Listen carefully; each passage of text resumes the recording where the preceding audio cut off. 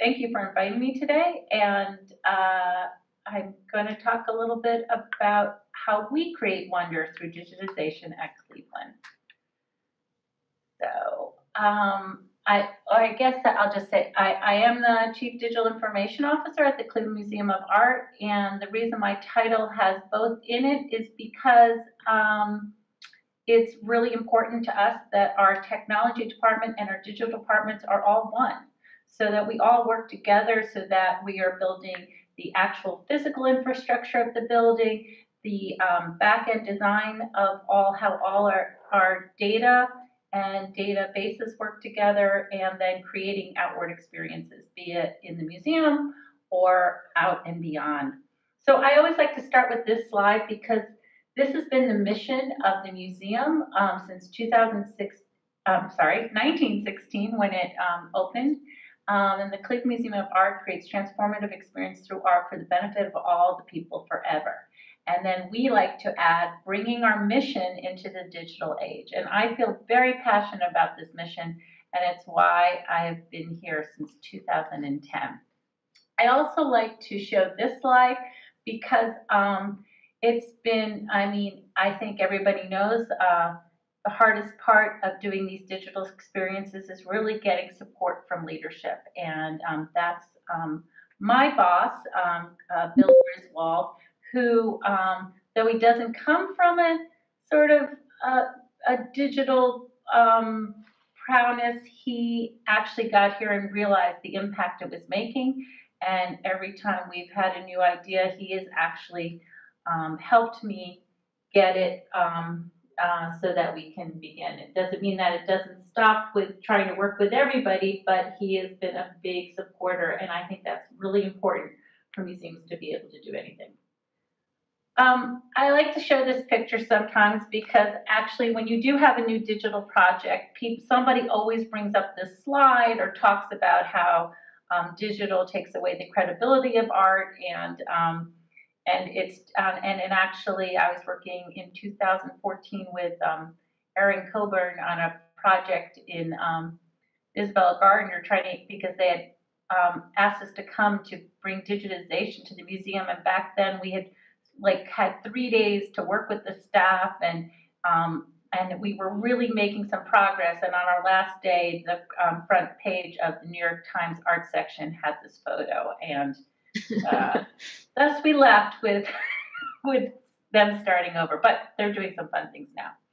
I also like to show this from a presentation that the former CDO, Shri, at the Met, and I think it's really interesting because in 1967, in the minutes of the curator meeting, it says that Miss Irma Wilkinson has questioned the effectiveness of a computer in the catalog department.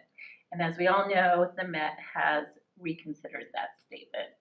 So, and I also like to bring the Met because they are also someone we looked about how they did open access. So anyway, I started in the museum in 2010, and when I came, we were in the middle of a building project, and we were in the middle of, I came and heard about this lifelong learning center that we had been given a donation to use technology and art and digital to make the collection more accessible, take away the intimidation of an art museum, make it really part of everybody's life. And I asked, well, how are we going to support the content? And they said, oh, well, because of this building project, we're digitizing the whole collection, and we have it organized in a way that's so amazing. And I was so excited, and I came downstairs, and this is what they showed me, all these gold DVDs of the collection that they were on the way to digitizing. So I realized we had a little bit more work than I thought, but I was really excited to see that digitizing the collection in a very conservative museum in 2010 was really, someone had really been forward thinking, and I give that shout out to our registrars, collection management team that really started that. One of the processes was that since we had to take every piece of artwork off view, that you would digitize every object as it came off view, and then you would go back to working on all the things that have been in storage, and when you and all the new things that went back on view, they would then photograph it now. They kind of stopped that for multiple reasons, but I have gotten especially with the open access collection, and we're in the middle of trying to be, I don't know if it's the first museum, but to say that we're 100% digitized, and when I say 100%, I mean every single record. So every part, every component, every top of the tea kettle would have its own record, and it's digitized, and we are hopefully, I'm saying by fall 2020, but it might be earlier. It all just depends. So that's exciting. And that we also have a system in place because we are a collecting museum and we acquire objects every quarter, that we will always be at 100%. That's our goal. This was the Lifelong Learning Center became Gallery 1, which was really intertwining of physical, digital, and actual art and actual masterworks from our collection. I like to show this original one because it was all about these sort of thematic groupings. This is the part which we now call the Artlands exhibition area. It was a great start, and it was all about using our collection, and the wall right here is what I think became known kind of throughout the world. I've seen multiple iterations, but what was really fantastic about the wall was not the microtiles, was not the design, all which was fabulous, not that it connected, well, now through Bluetooth, through your Android or your iPhone, but that it was live, that you can see objects from our collection, anything on view at all times. And then we have different themes, and I'm sort of hitting myself because we do have a new theme called open access objects, so that comes up also. And the other thing was the app, the same thing, every object on view. When it went on, I mean, when coming to the art museum, I had no idea that artwork moves every week. 200 objects, different galleries are reinstalled. And this actually at any time, every object, every single object on view is always findable, and then has its object page. The big part of that is actually really exciting to the people that come and work on my team, but was not as sexy. I think it's getting a sexiness now, but was really looking at, we had the time, had 36 different types of databases, and this is a sort of updated version that our new director of technology has done. But we really looked since 2012, how are we going to relate all our different databases, all our front ends, and all our internal systems so that we are always having one source of truth. And this is where we're currently at, and this is a talk in itself, but Ethan Holda would be happy to share this and talk more about it. But it had to be flexible and fully integrated to do the things we want to do. So 2016, we began a new iteration of Artlands Gallery. We started with Artlands Studio, which we really wanted people to create and get a relationship with our collection.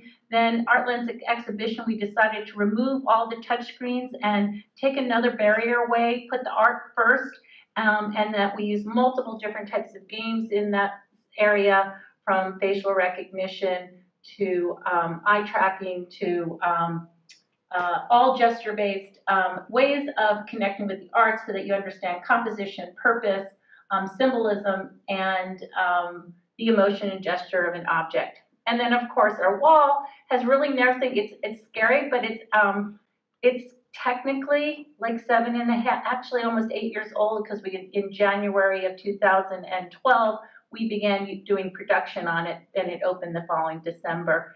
And we have really done nothing to it except that it refreshes constantly every 15 minutes with new information and new data. So as I said, without constant iterativeness, we would not be where we are. We are always going from the front end to the back end to our software design. We are always making improvements so that we can spend the real fun and the real energy on solving the problem at hand and thinking about more ways that we can make our collection accessible to all, because we truly do believe that art is a part of everyone's life.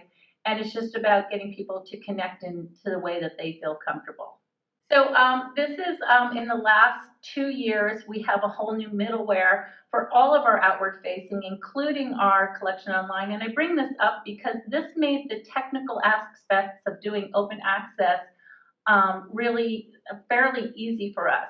I would say, 80% was working with legal, and another 15% was working with parts of the museum that had fears of open access, and I would say really 5% was the technical. And we decided if we were going to do technical, we wanted our API to be easily searched. We wanted to use AI searchability, and we wanted it to be really a best practice so that other museums wouldn't have to start from scratch. They could just do what they could see everything we did and be able to apply it to their systems. The great thing, as I said, is that everything updates in every 15 minutes. So when there's a new photo, because as you know, we're in the middle of getting every object photographed, if there's a new something that goes on open access, on January 1st, a whole new set of objects will go into the collection. But we wanted one source of truth, no matter what game you're playing, what app you're looking at, if you're looking at our collection online, or if you're downloading, there is the same information. I point out a couple of the other things we're doing with digital. We're using eye tracking to really get a sense of how people are looking at objects.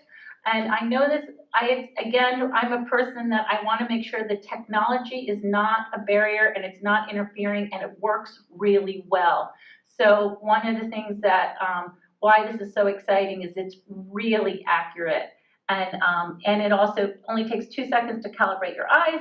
And then you can look at a picture for image for 15 seconds and it will show exactly where you went. We also are doing things showing that you don't have to like art to have a connection. And there's this thing, you'll look at artwork, like 30 seconds, you'll look at different artworks, and then it will give you a sort of, you can pick one that will give you a way to go into the gallery to look at it a different way. And we're sort of playing with different ideas there. And the other thing is about really the visitors being part of this, and no matter what game you're doing or what you're playing, that it shows up sort of on the intro screen that is really just letting people know what Artland's Gallery is, what's going on in there, and it's, again, constantly fresh with the latest people that are in there and what they're doing. And that's really important, what they're creating, because we always want to let you know it's changing and it's updating all the time.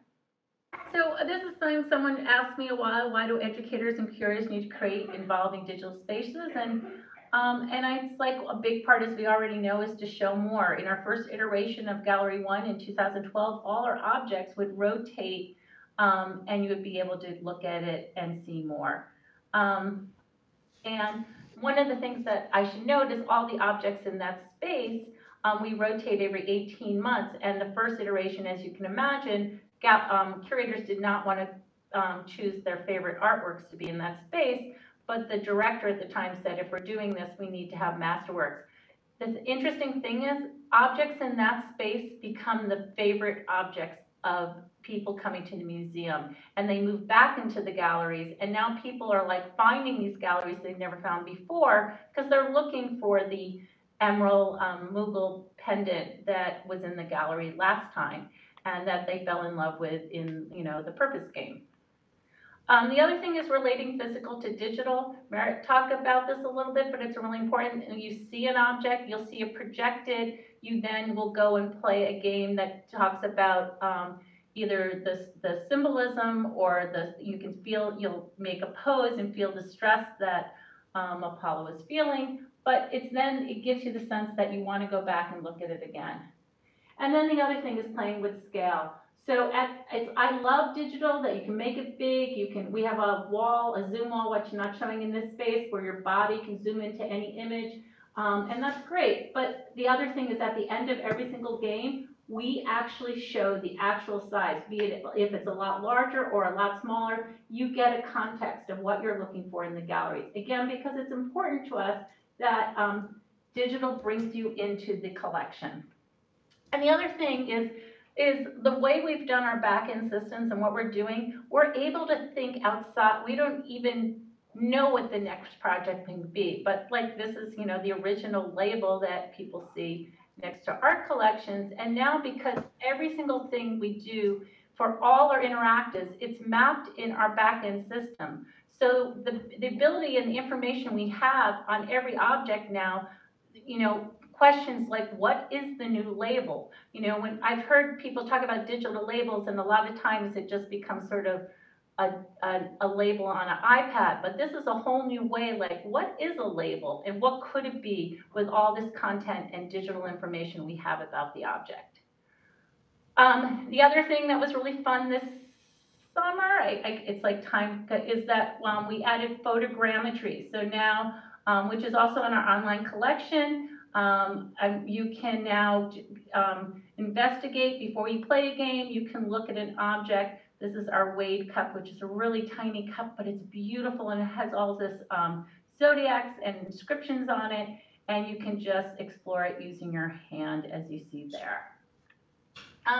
The other thing was that we loved that our phone could scan throughout the museum, but we originally didn't have 3D because, again, if it doesn't work really, really well, I usually take it out of the scope. We now have 3D scanning available, which is awesome. And the other thing is that you can connect your phone to any single game, and it goes, no matter Android or iOS, it goes right to your photo area, so that you don't need to be, you can take photos of yourself, but we want to remove the barrier of you not like interacting with the game. And at the end, if you're playing something that takes a photo, it goes right to your phone. Oh, and there's the Wade cup right there. Is that we've always, from the beginning, been collecting analytics.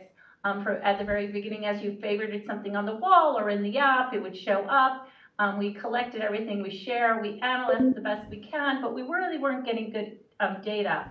And then there was a talk on this last year, in that we had a grant, and our evaluation team worked with Rockman, and they did this amazing study that really gave us some insights like never before. And one of the really, we found out that 36% of the participants spent time in Artland's gallery who walked in the door, and that was about what we thought was right based on other types of analytics we were gathering. But the other thing that was great, that people self-reported that who had went into Artland's gallery, actually, when they left, they reported a greater increased understanding and knowledge. And this was done in a way that we didn't know if people were going to Artlands or not. I mean, the studies, it's on our website. I recommend reading it. It's actually really interesting because it's a template for how you evaluate all digital.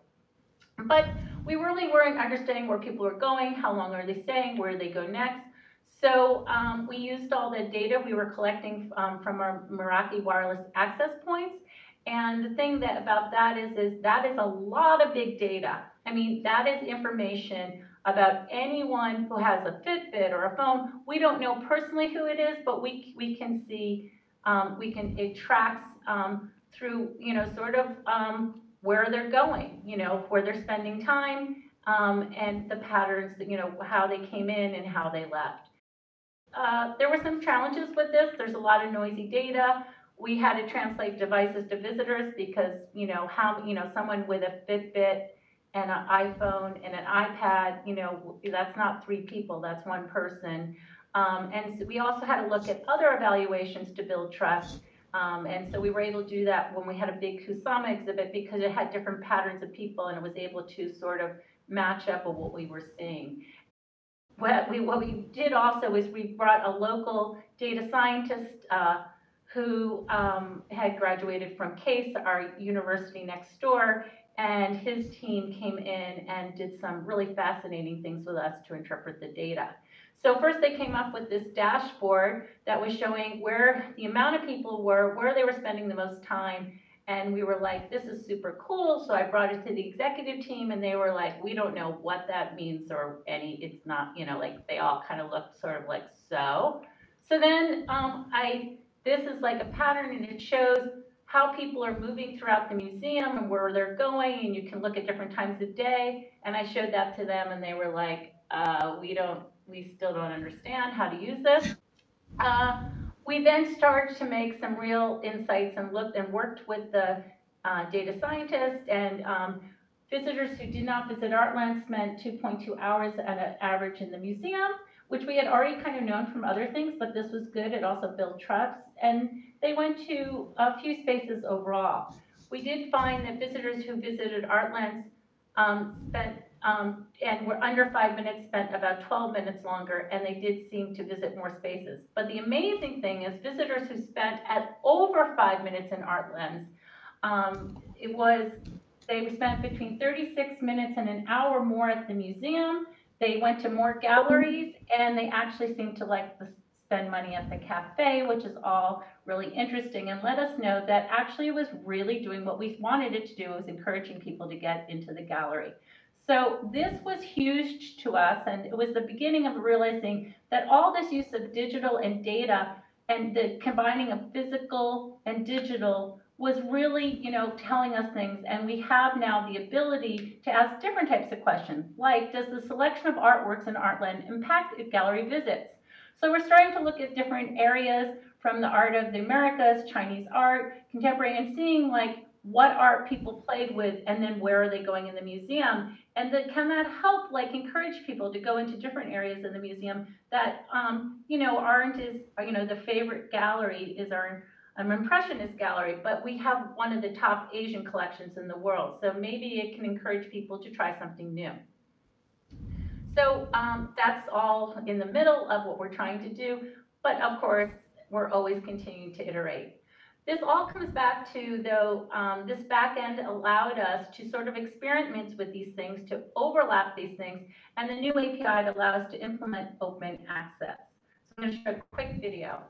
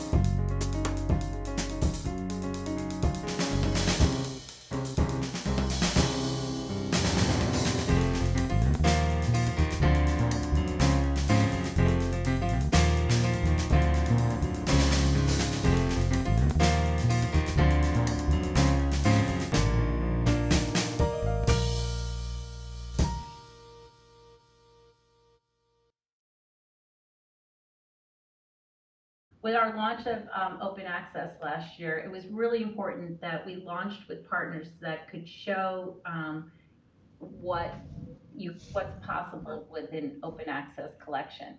And we wanted to do it on day one so that people would immediately start using our collection.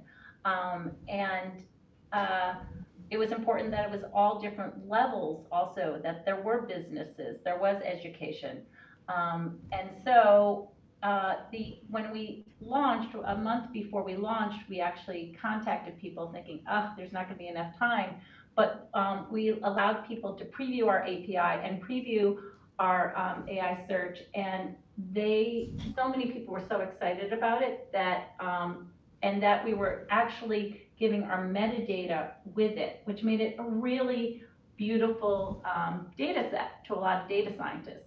So, and I'm just showing this slide because it was so interesting to me that the people that were most worried about scholarship were the worrieds. They worried the most that we were going to give our digital didactic over to CCO, and that our provenance and the citations and et cetera, and all these fields, if they're filled out in our database, they are available through CCO with every image. And the great thing about this is For the last 8 years, I have not gone a lot of, our curators have lots of exhibitions, they're always doing catalogs and research, and we weren't making a lot of movement on our database for our collection management system. And it is amazing because so many people are looking at our collection and asking questions. The amount of people that are adding to the data is on a daily app, and it's great that we update every 15 minutes because there's always new data added to the collection. I use this slide, sort of like the map, but we found that it's true.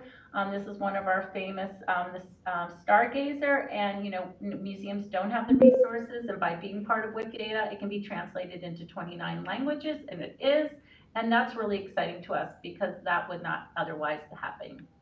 Since launch, we in September opened a new Search the Collection. We looked at everybody's collection. So if you have a museum with a collection, we looked at it and we found a lot of things that was interesting. It's really hard to get to an object quickly in a museum website, we found out. They like to put a lot of stuff before you get there. And that was one of the things we decided, that we wanted to quickly get people into the collection. And then we wanted a way that it was like how people are thinking about Google. Every single field is just like you would do Google, and it has things that it recommends. And we are constantly working on it, but we're very proud of our search page because, again, it's all about getting to the collection. And because of our backend, we're able to do things. This just came up this week, is we have some visitors suggested. So we're able to show, female artists, African artists, but this is like made before artists that were made before the age of 30. And different things like that. It's just actually what a visitor thinks about, we can actually help put out there for people to, again, get to the collection. All of this is because open access. We have on every object page, easy ways to contact us, and we get lots of stuff every day with people giving us new information about the collection. Sometimes it's really helpful, things that people haven't noticed. It's new information. Sometimes it's not so helpful, but it's like activating the collection. Thus, it's activating the people in the museum, adding to the collection on a daily basis. And the other big thing was, yes, we said, not only did we never have our provenance online, we now are saying it's available through CCO. This is big to me. It was really important that every single object page let you know what you could do, that you can download it. As it said in the video, we offer high-res TIFFs and we offer JPEGs, and we offer it all. Again, we don't want to consider, we want you to be able to use it for whatever way you want. But I point out this is that we're under CCO, Creative Commons 0, or I always say it's 0, Creative Commons 0. And it was really important that we were really clear. You can copy, modify, distribute this work even for commercial purposes. I had to fight for that little line right there, even though initially, and then when you click on it, we'll take you to the Creative Commons page. But that little line has made people feel, yes, they are transparent and they're actually using our collection, again, for a lot more things than they have in the past. And actually, we've gotten from different publishers who said, this is great, we're going to use this collection for the cover of the book. 2 different cases. I like to bring up Andres, who made Bot. He's Mr. Bot guy. I know you guys probably all know him, but he's done every department and our fun facts. And I have to say, I myself follow and I see objects that I didn't even realize were in the collection. So it's really fun to do that. Case Western Reserve University has created a whole new class.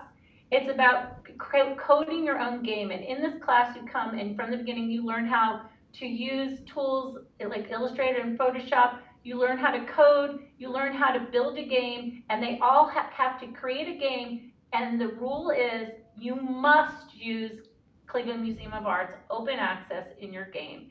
And there's about 15 of them, and I'll put those online if people want to check them out, but super fun, and again, really great way to see how people are using the collection. Last year when we first opened, someone heard we were opening, and they immediately got their class to do coding, and they were in the middle of a project, an actual gaming class, and they just said you need to use the open access, and this was like sort of the first iteration of, they did put our collection in their game. This was just recently, and it's really fun to see. This is a really one of the top favorite Cupid and Psyche images in our collection, and it was on the Dolce & Gabbana runway. And what we like at it again is that it doesn't matter how you're using it, who you're using it. If you're inspired by it, we're happy. Um, and then in Texas, they had us whole using, they liked our API, and this came from, I did a talk to NASA, and they saw our data set, and then they actually led this different results and really focused on predominant colors in our prints, and it was pretty interesting to look at that. I bring up the analytics again because we're working on dashboards. We're really trying to understand analytics. For years, everyone always talks about data, everyone talks about analytics, but we're trying to say it like, how can we really show impact? How can we show that that open access collections does drive people to sort of understand the collection more, to come to the museum even more?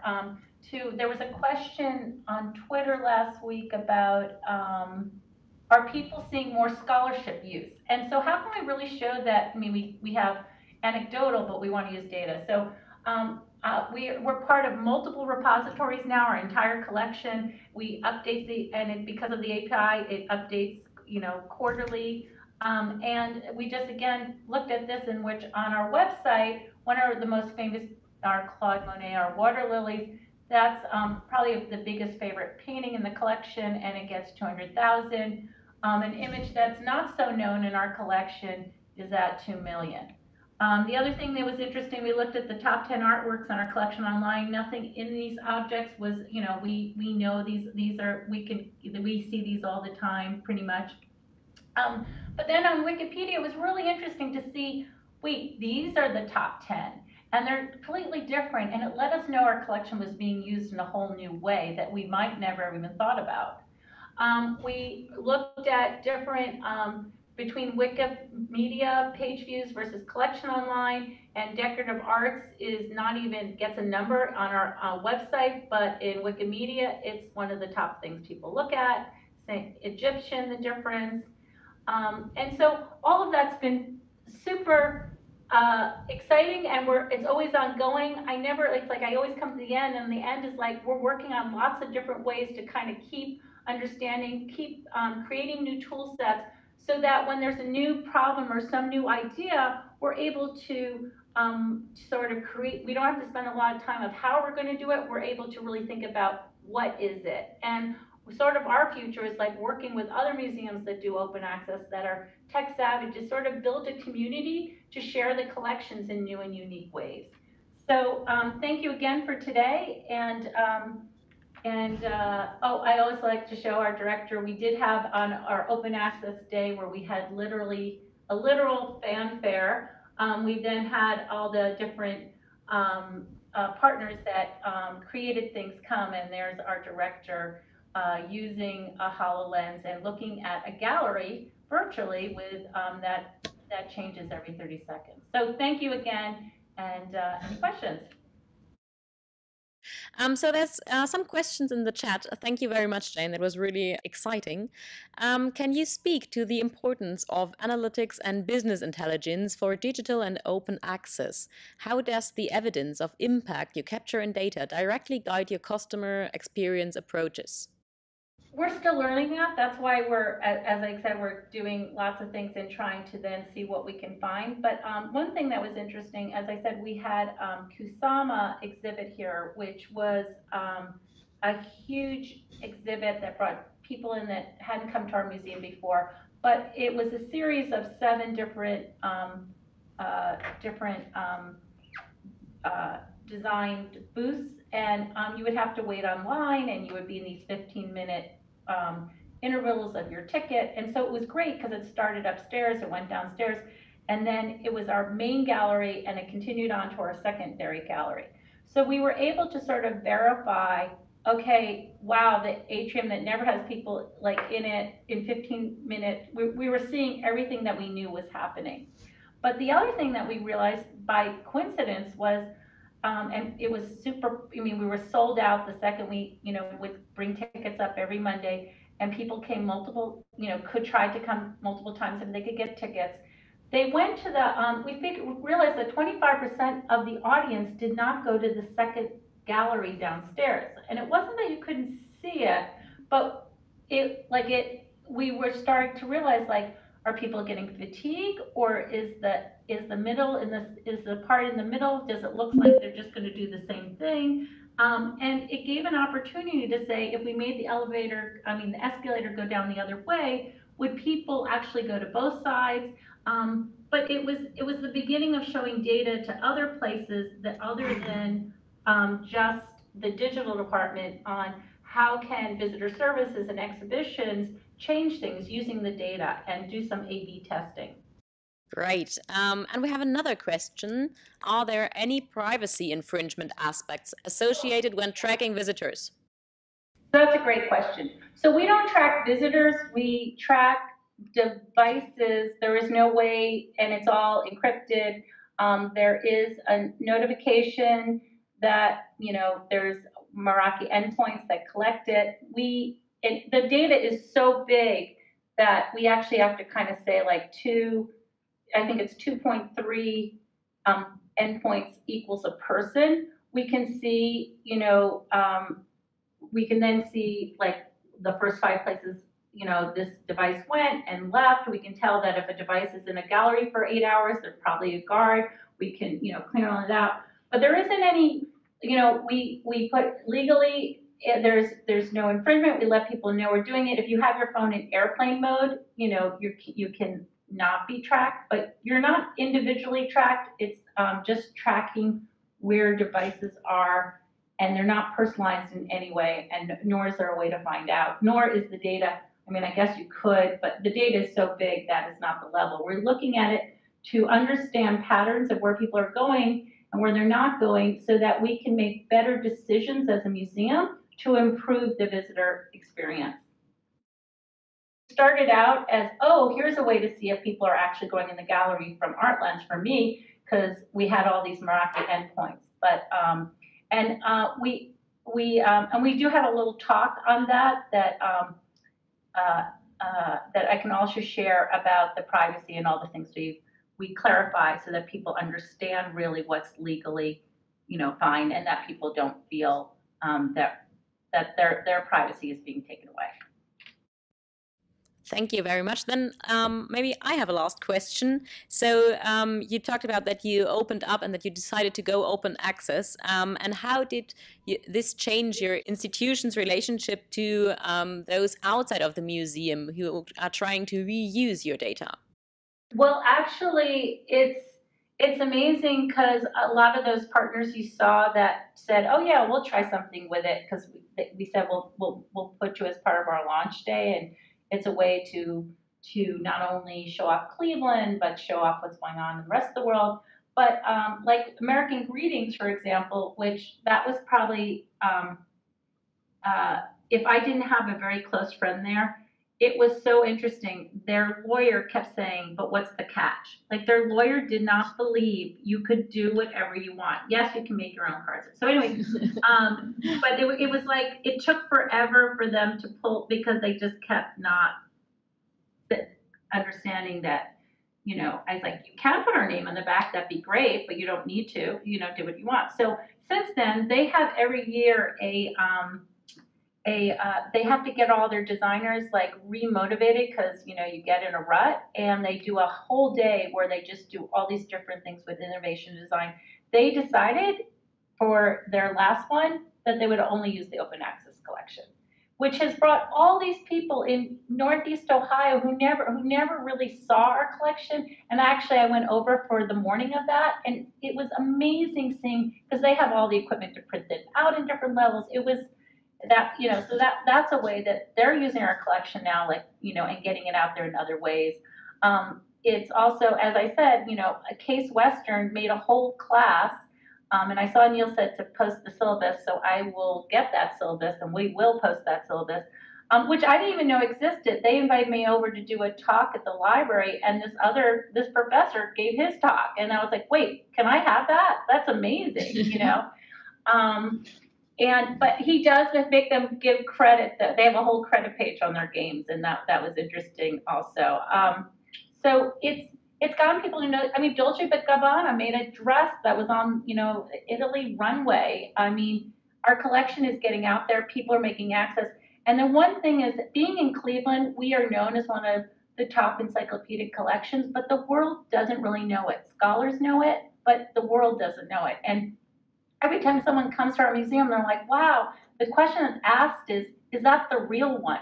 Which is, ridiculous, but actually people have no idea, and people are beginning to really know that this collection is, worth looking at. And by giving tool sets that are easy to use, and by the way, anytime a developer writes something, we might tweak our API if we didn't realize or think about something that wasn't available. And we do look at, like, every time someone opens their other API, we look at what they've done and we're realizing, wow, no, you should look at ours, because ours is really about getting what you need in the way you need it. And we want more people to do that so that we can figure out something that we can do all together.